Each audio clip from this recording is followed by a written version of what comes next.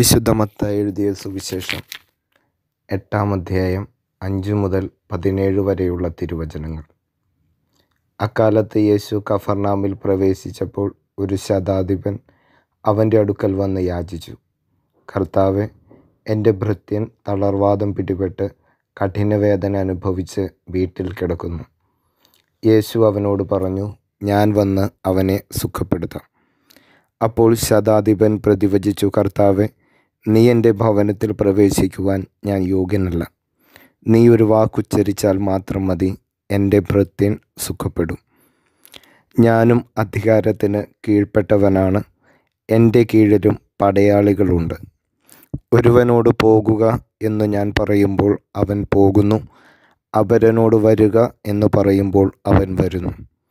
എൻ്റെ ദാസനോട് ഇത് ചെയ്യുക എന്ന് പറയുമ്പോൾ അവൻ അത് ചെയ്യുന്നു.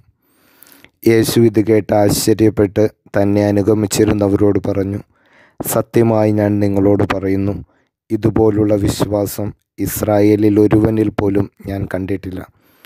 വീണ്ടും ഞാൻ നിങ്ങളോട് പറയുന്നു, കിഴക്കുനിന്നും പടിഞ്ഞാറുനിന്നും നിരവധി ആളുകൾ വന്ന് അബ്രാഹത്തോടും ഇസഹാക്കിനോടും യാക്കോബിനോടും കൂടെ സ്വർഗരാജ്യത്തിൽ വിരുന്നിനിരിക്കും. രാജ്യത്തിൻ്റെ മക്കളാകട്ടെ പുറത്തുള്ള അന്ധകാരത്തിലേക്ക് എറിയപ്പെടും.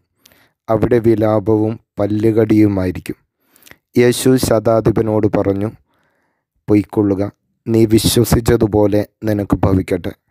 ആ സമയത്തു തന്നെ ഭൃത്യൻ സുഖം പ്രാപിച്ചു. യേശു പത്രോസിൻ്റെ വീട്ടിലെത്തിയപ്പോൾ അവൻ്റെ അമ്മായിയമ്മ പനി പിടിച്ച് കിടക്കുന്നത് കണ്ടു. അവൻ അവളുടെ കയ്യിൽ സ്പർശിച്ചു. പനി അവളെ വിട്ടുമാറി. അവൾ എഴുന്നേറ്റ് അവനെ ശുശ്രൂഷിച്ചു. സായാഹ്നമായപ്പോൾ അനേകം പിശാചുബാധിതരെ അവർ അവൻ്റെ അടുത്ത് കൊണ്ടുവന്നു. അവൻ അശുദ്ധാത്മാക്കളെ വചനം കൊണ്ട് പുറത്താക്കുകയും എല്ലാ രോഗികളെയും സുഖപ്പെടുത്തുകയും ചെയ്തു. അവൻ അവരുടെ ബലഹീനതകൾ ഏറ്റെടുക്കുകയും രോഗങ്ങൾ വഹിക്കുകയും ചെയ്തുവെന്ന് യെശയ്യാ പ്രവചിച്ചത് അങ്ങനെ നിറവേറി. കർത്താവിൻ്റെ സുവിശേഷം. പ്രിയ സഹോദരങ്ങളെ, ഇന്ന് സുവിശേഷത്തിലെ അവസാനത്തെ വചനം, അവൻ നമ്മുടെ ബലഹീനതകൾ ഏറ്റെടുക്കുകയും രോഗങ്ങൾ വഹിക്കുകയും ചെയ്തു. പ്രിയപ്പെട്ടവരെ, ഈ നമ്മുടെ എന്ന് പറയാനുള്ള യോഗ്യതയാണ് നമ്മളിന്ന് കാണുക. ഇന്ന് 2 സൗഖ്യങ്ങളാണ് നമ്മൾ സുവിശേഷത്തിൽ വായിച്ചത്. ഒന്നാമത്തേത് ശതാധിപൻ്റെ ഭൃത്യൻ സുഖപ്പെടുന്നു. രണ്ടാമത്തേത് പത്രോസിൻ്റെ അമ്മായിയമ്മ സുഖപ്പെടുന്നു.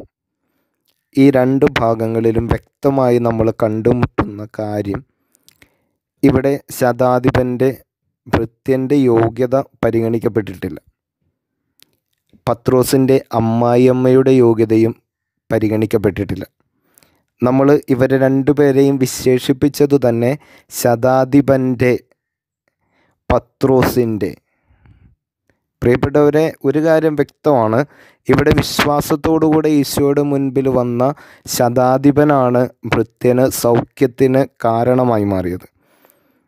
ദിവസങ്ങളായി, മാസങ്ങളായി, വർഷങ്ങളായി ഈശോയുടെ പിന്നാലെ ഇങ്ങനെ നടക്കുന്ന പത്രോസിൻ്റെ യോഗ്യതയാണ് ഈ അമ്മായിയമ്മയ്ക്ക് സൗഖ്യം നേടിക്കൊടുത്തത്. ആരംഭത്തിൽ പറഞ്ഞ വചനം ഒരിക്കൽ കൂടെ ഒന്ന് കേൾക്കുന്നത് നല്ലതാണ്. അവൻ നമ്മുടെ ബലഹീനതകൾ ഏറ്റെടുക്കുകയും രോഗങ്ങൾ വഹിക്കുകയും ചെയ്തു. ഈ നമ്മുടെ എന്ന് പറയപ്പെടുന്നത് ഈശോയിൽ വിശ്വസിക്കുന്നവരുടെ യോഗ്യത കൊണ്ട്, ഈശോയുടെ വചനങ്ങൾ പാലിച്ച് അവിടുത്തെ കൂടെ നടക്കുന്നവരുടെ യോഗ്യതകൾ കൊണ്ട് നമുക്കുണ്ടാകുന്നൊരു വലിയ നേട്ടമാണ്. നിങ്ങളൊന്ന് ആലോചിച്ച് നോക്കുക, നമ്മുടെ ജീവിതത്തിൽ നമ്മൾ കർത്താവിന് വേണ്ടി എന്തൊക്കെ ചെയ്തിട്ടുണ്ടോ? ഈശോ തന്നെ സുവിശേഷത്തിലൂടെ നമുക്ക് വ്യക്തമായിട്ട് പറഞ്ഞു തരുന്നുണ്ട്, എൻ്റെ ഈ എളിയവരിൽ ആർക്കെങ്കിലും ഒരാൾക്ക് എൻ്റെ ശിഷ്യനാണെന്ന് കരുതി നിങ്ങളൊരു പാത്രം വെള്ളമെങ്കിലും കൊടുത്താൽ, പ്രിയപ്പെട്ടവരെ, ഒരു പാത്രം വെള്ളമെങ്കിലും കൊടുത്താൽ അത് നിങ്ങൾക്ക് നീതിയായിരിക്കും. നിങ്ങൾക്ക് ശിഷ്യൻ്റെ പ്രതിഫലം ലഭിക്കും. ഈശോ അന്ത്യവിധിയുടെ സമയത്ത് വലത്തുമിടത്ത് നിൽക്കുന്നവരോട് ഒരുപോലെ പറഞ്ഞ കാര്യമാണ്, നിങ്ങൾ എൻ്റെ ഈ എളിയ സഹോദരങ്ങളിൽ ഒരാൾക്ക് ചെയ്തപ്പോൾ എനിക്ക് തന്നെയാണ് ചെയ്തത്. പ്രിയപ്പെട്ടവരെ, ഇവിടെ ശതാധിപൻ്റെ വിശ്വാസം ശതാധിപൻ്റെ ഭൃത്യന് സൗഖ്യത്തിന് കാരണമായി. കൂടെ നടക്കുന്ന പത്രോസിൻ്റെ സമർപ്പണം പത്രോസിൻ്റെ അമ്മായിയമ്മയ്ക്ക് സൗഖ്യത്തിന് കാരണമായി. നിങ്ങളുടെ ജീവിതത്തിലേക്ക് സങ്കടങ്ങൾ കടന്നു വരുമ്പോൾ, പ്രിയപ്പെട്ട മാതാപിതാക്കളെ, സഹോദരങ്ങളെ, നിങ്ങളേൽക്കുന്ന ഓരോ ചെറുതും വലുതുമായ സഹനവും നിങ്ങളുടെ കുടുംബത്തിന് രക്ഷ പ്രദാനം ചെയ്യാൻ കാരണമാണെന്ന് നിങ്ങൾ ഇന്ന് വിശ്വസിച്ചാൽ, ഇന്നു മുതൽ നിങ്ങളുടെ ജീവിതത്തിൽ സഹനങ്ങൾക്ക് മറ്റൊരർത്ഥം കൂടെ കടന്നു വരും.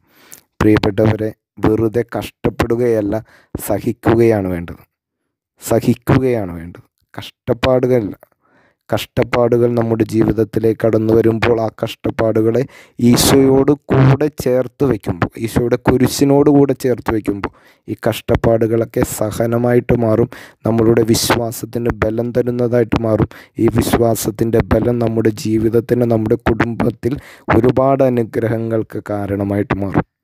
പ്രിയപ്പെട്ടവരെ, ഈ ഒരു മാറ്റം ഇന്നുണ്ടാകുന്നതിന് വേണ്ടി നമുക്ക് പരിശ്രമിക്കാം. കാരുണ്യവാനായ ഈശോയെ, ഞങ്ങളുടെ ജീവിതത്തിലേക്ക് ഒരുപാട് നന്മകൾ അങ്ങ് വർഷിച്ചത് ഞങ്ങളുടെ മേന്മ കൊണ്ടല്ല, ഞങ്ങളുടെ കൂടെയുള്ളവരുടെ, അങ്ങ് സ്നേഹിക്കുന്നവരുടെയൊക്കെ ജീവിതത്തിൻ്റെ നന്മയാണെന്ന് ഞങ്ങൾ തിരിച്ചറിയുന്നു. ഞങ്ങളുടെ ജീവിതത്തിലേക്ക് കടന്നു വരുന്ന സങ്കടങ്ങളെ, ബുദ്ധിമുട്ടുകളെ ഒക്കെ അങ്ങയുടെ കുരിശിനോട് ചേർത്ത് വെച്ച് സഹിക്കുവാൻ, അങ്ങനെ ഞങ്ങളുടെ ജീവിതം വഴി ഞങ്ങളുടെ കുടുംബത്തിൽ, ഞങ്ങളുടെ ജീവിതത്തിൽ, ഞങ്ങളുടെ സമൂഹത്തിലൊക്കെ ഒരുപാട് നന്മകൾ ഉണ്ടാക്കുവാൻ അങ്ങ് ഞങ്ങളെ അനുഗ്രഹിക്കണമേ. ആമേൻ.